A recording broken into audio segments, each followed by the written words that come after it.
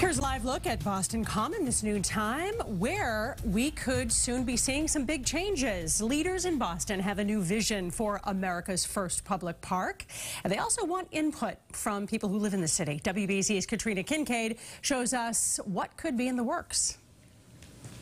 They're hoping to start all of these projects in the start of the next fiscal year, although they did tell us that they're not sure how much all these projects are going to cost. They say an upwards of $100 million, and right now they have a little over $20 million from the sale of a local garage to start.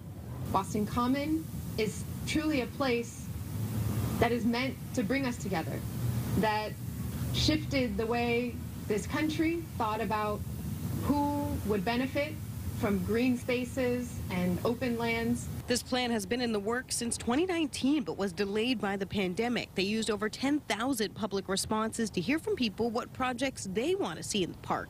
And one of the key changes people asked for, much needed public restrooms. And we're looking at in several places in the Common, not just one, so we know it's an amenity people need. Visitors of the park will also eventually see an expanded visitor center, a new splash pad, an accessible play area, and enclosed dog park, more seating, and improved infrastructure for events and performances. 7 million people a year come to this park.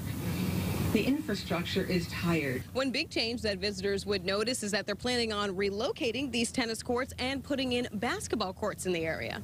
Through these recommendations outlined in this plan, the park's natural, historic, cultural, and visual character will be strengthened and preserved for both today's users and future generations. Now they're asking you, the public, to weigh in again. There's now a 45-day public comment period where the city wants to hear which of the projects people think should be a priority. In Boston, Katrina Kincade, WBZ News.